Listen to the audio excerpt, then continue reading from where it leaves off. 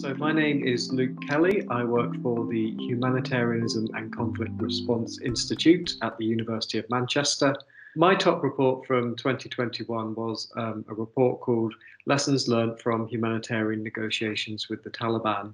It used lessons from recent history to hopefully inform current strategies for humanitarian actors working in Afghanistan.